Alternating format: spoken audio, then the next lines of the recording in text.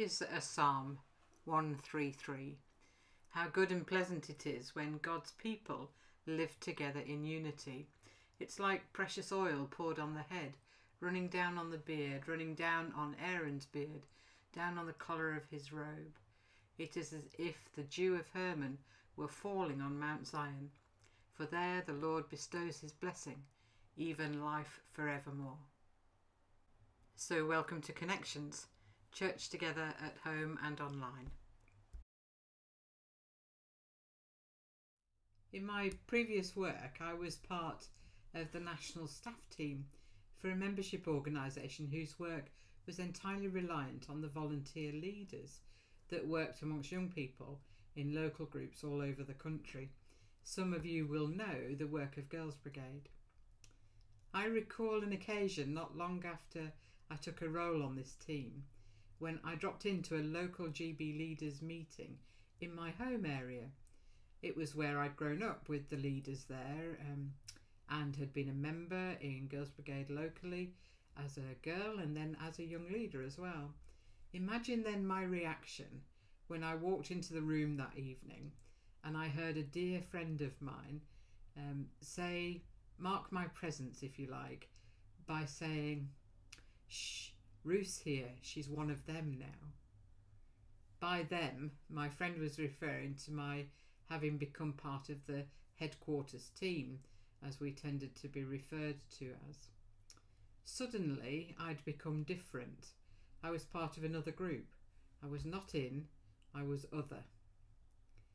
There was, of course, humour in my friend's introduction, and in many ways she was simply, I think, trying to affirm my new role. Yet the comment really stuck with me. It made me feel different, no longer part of that group, and a guardedness now existed between us. Because, of course, them up at headquarters made lots of decisions that affect us in the local teams. Even though we all served the same cause, we were all leaders in Girls Brigade, seeking to engage young people in faith discovery to help girls become followers of the Lord Jesus Christ, Girls Brigade's aim. Now, I don't say this to criticise Girls Brigade at all. I love GB and all we do. I'm still a member. I offer this just as an example of the power of language, the impact that terms such as them and they have on us. I guess some people would say that this kind of use of these words is inevitable. It's usual, it's just how we speak, and it doesn't mean anything. We have to distinguish between groups and roles at times, and how else do we do this other than by using words that explain who we are in relation to someone else? Me, you, them, us. And of course there's a truism, isn't there, that in all organisations people are placed through various systems into groups or roles that include holding responsibility for decision making at times. The rub of this, of course, comes when we're affected by those decisions, especially if we don't agree with them or we feel excluded from the decision making process. Just look at Methodism, for example. We are set up as a connectional movement. At our heart, we're structured to include all of us in decision making. Yet in reality, we still suffer from a way of speaking that, if we're not careful, accentuates that sense of other. Locally, we refer to other chapels as them, as opposed to us. We report news from the circuit team by saying they said, as if the team is made up of members that aren't part of our church family. We refer to district or connection in terms that suggest separateness. We say things like, when will they tell us the rules for the COVID procedures? Just one example. Can you, like me, hear yourself using terms like they and them in your everyday conversation? Words that are difficult to avoid and in themselves quite neutral. But how quickly these terms can move us from feeling together to being in a place where we're being othered, or we are othering someone through our speech. What's that expression? Careless talk costs lives. We see it happen towards so many groupings in society: lawmakers, the wealthy, the poor, migrants, people of different faiths, homeless people, those who follow a different team from us, or are of a different race or colour or gender or sexuality from us. They become them, don't they?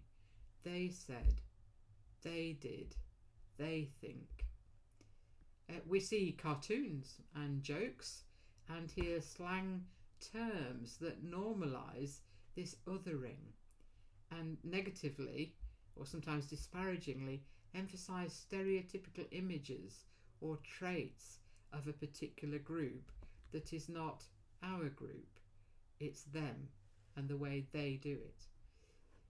One high profile example of this that I guess many of us will be noticing just now is the repeated use of the term they in relation to American politics. They being the Democratic Party. They stole the election.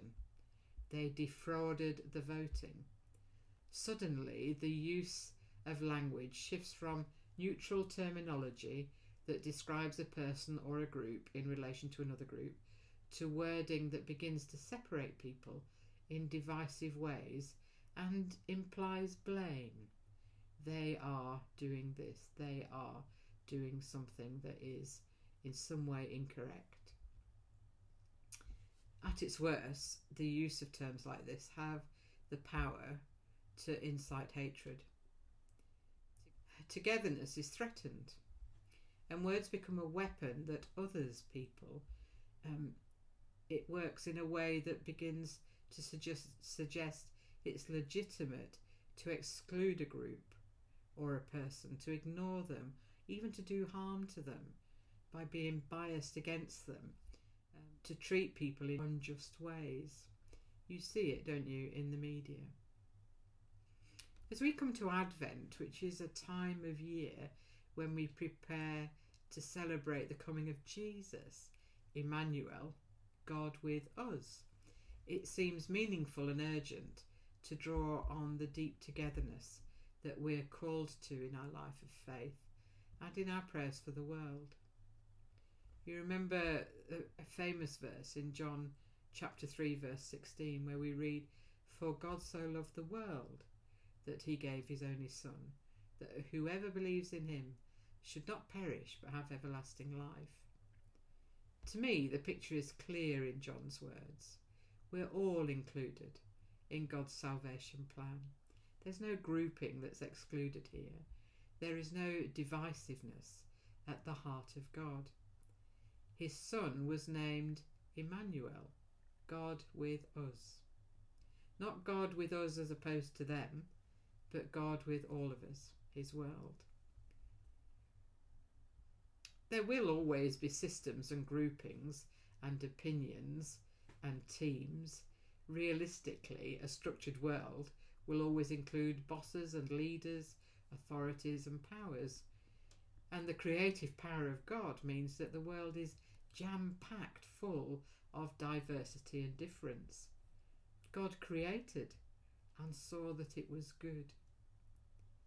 Yet, through our frailty, through our prejudice, through our lust for power, or simply by carelessness, othering does occur.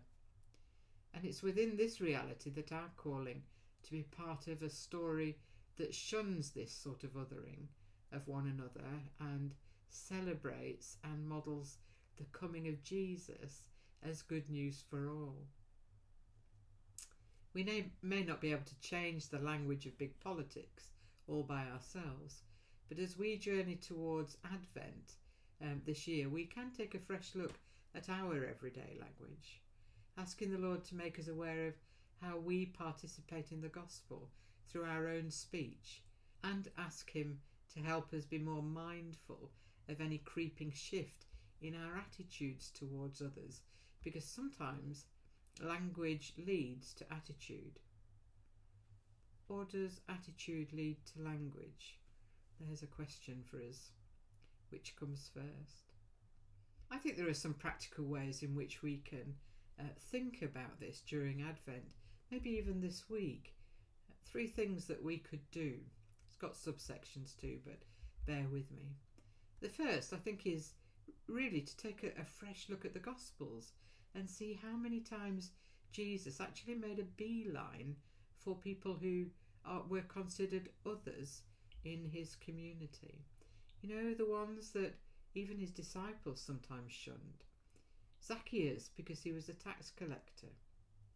The woman at the well, because she had a dodgy history. The parable of the Good Samaritan. All examples of how Jesus actually included people that others would other. Talk about them as a them. And by looking again at those stories of how Jesus went towards people who others would other, perhaps a fresh insight will rise within us. The second thing is, I think we can be honest with ourselves. That this week, as we go through our everyday life, let's look at our speech and our inner attitudes. Let's take note of the times we use the term them and they this week. And then as we do so, ask the Lord to show us whether there are ways in which we are actually falling into this trap of othering people in our language, suggesting maybe that they're less than us, or that they are to blame for something. It was them, it was him, it was they. And asking the Holy Spirit to refresh our language and our hearts. I think as we do that, one of the things that the Holy Spirit can do in us is give us that sense of a new heart within us that's soft towards others in our community, that says we're part of the same. We may be different in some ways, but we are part of God's whole. God so loved the world. The third thing that practically I think we can do during this time is to pray for people and situations in our community and in the wider world that are really affected by them and they language. That God will bring communities together in new ways that value and respect each other, and in ways that heals unrest. So a challenge for us. Let's get rid of the language of them and they, and let's celebrate the language of Jesus, Emmanuel, God with us, all of us. Amen.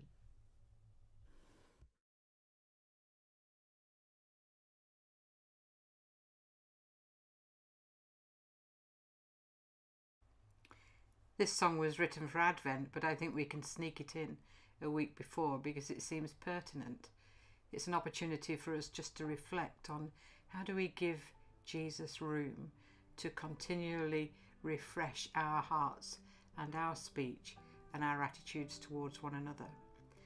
So let's listen and take the opportunity to invite Jesus in.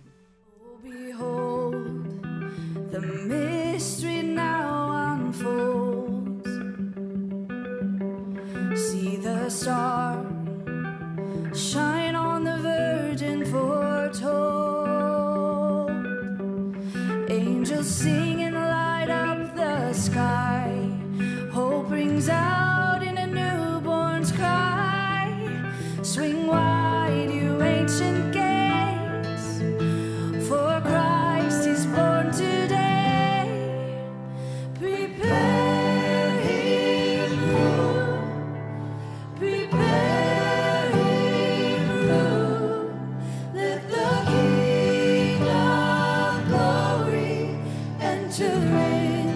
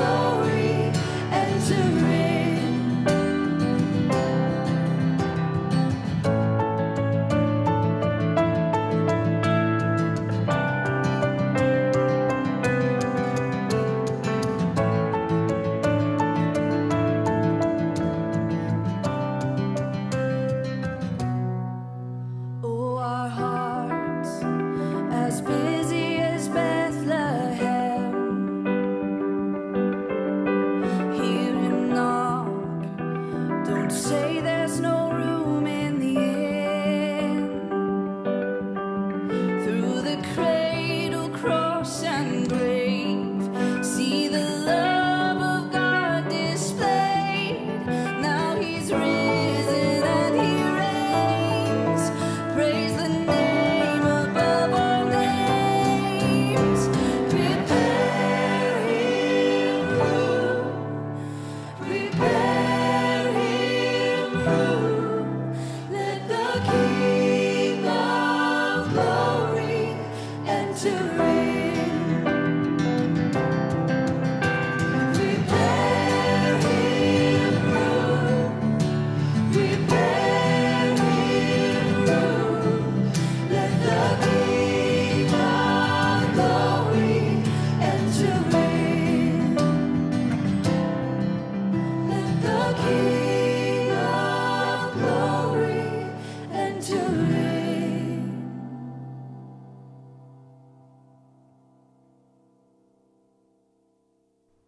And so we pray, Lord Jesus, help us to prepare room for you and to let you, the King of glory, enter in to our lives, to our speech and to our community and in this world.